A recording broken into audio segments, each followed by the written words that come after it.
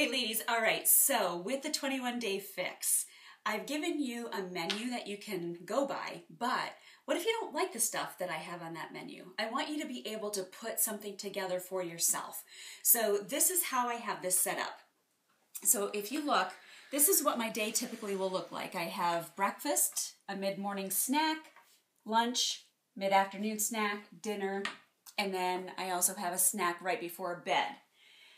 Now, if I'm on level 1 for the calorie intake, then I also have these different categories of different types of foods. So, for example, for my greens, I have 3 greens. So I know that right away I'm going to spread those out.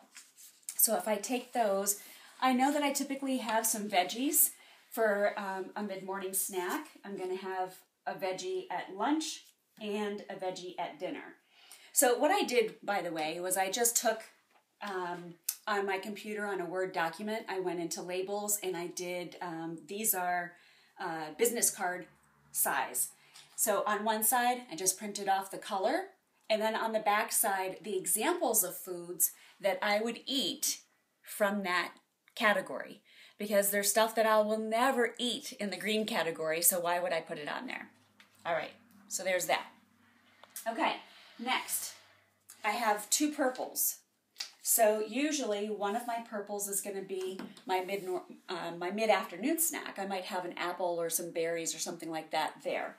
And then I always have a fruit with my Shakeology. So that's going to go in my evening.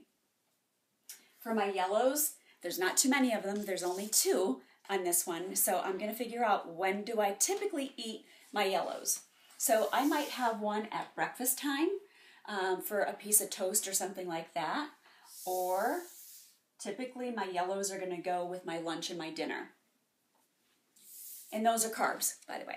All right, so now reds. I have 4 reds to choose from.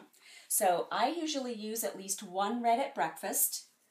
I'll have a red at lunch, a red at dinner, and then my red in the evening is my Shakeology. So that's there.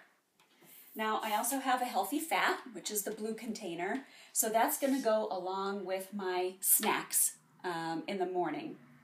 I usually have veggies and hummus, so that will go there. Now, my orange, this is where I can use it for seeds or dressings or something like that. So let's say that my lunch is a salad.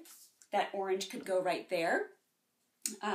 It could also go with... if I wanted to do some seeds or nuts with my apple, I would put it there. And that's probably where I would keep it, just because it's good to have a carb and a protein kind of put together. And the nuts have some protein, even though they're considered an orange and not a red.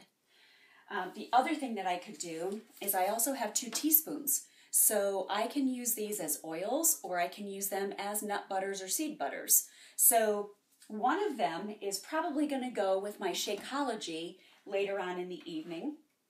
And then this one might go in the morning if I use coconut oil or something like that with my eggs and my sausage. That's my red here. That's where that's going to go. I can move these around any which way that I want to. So let's say that instead of having eggs and sausage in the morning, I wanted to have a pancake or 2. So I can move that out. I can keep my teaspoon there.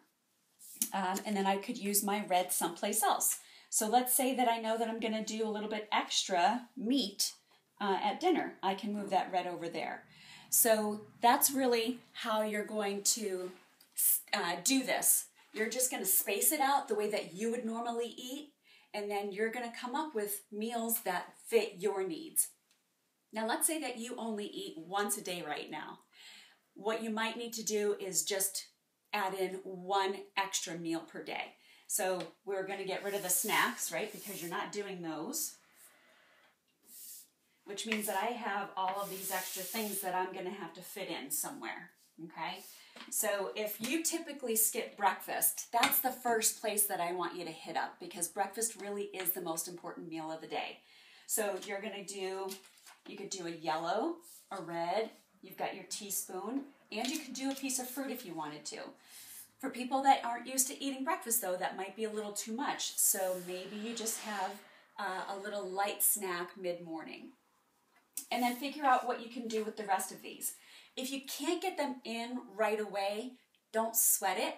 Start with something. Just make sure that you're eating at least a carb and a protein and a veggie with the meals that you're eating, okay? That's it. If you have any other questions, just comment right below. Thanks.